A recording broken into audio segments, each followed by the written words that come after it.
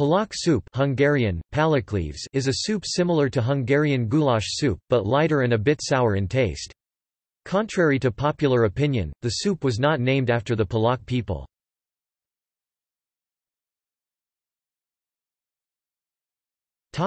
History. The exact history of the soup is not known, however, there are several legends surrounding its origins. The most prominent is the soup having been created by János Gundel, for a restaurant opening event, where well-known writer Kalman Mizath was invited to.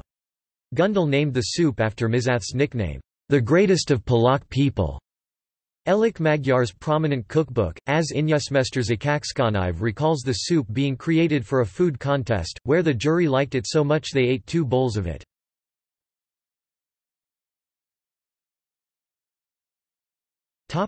Recipes. Palóc soup is usually made of mutton, pork or beef, rarely from turkey. Previous recipes called for the vegetables to be cooked separately. The soup is often made by mixing sour cream, but can be served with sour cream in a separate bowl. Newer recipes use vinegar or lemon to give the soup a sourish taste, and some dill can also be used as decoration.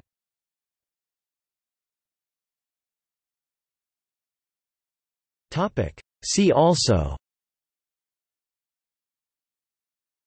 List of soups.